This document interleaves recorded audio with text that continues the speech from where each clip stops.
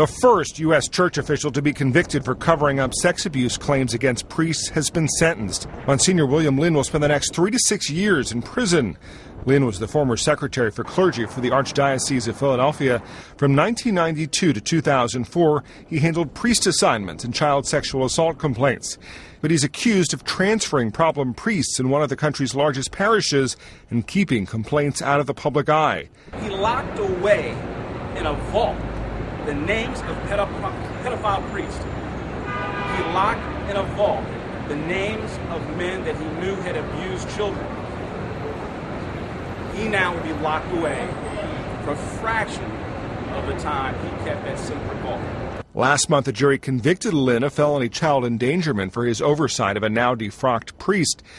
Lynn's lawyers sought probation, arguing their client shouldn't serve more time than the abusers. All of a sudden, he's being held responsible for all of the abuse that occurred over 30 to 40 years, none of which he participated in. And the priest that he did investigate, believe me, never abused again. So, I think the sentence was grossly imbalanced. The attorneys have vowed an appeal of the landmark conviction. Matt Friedman, Associated Press.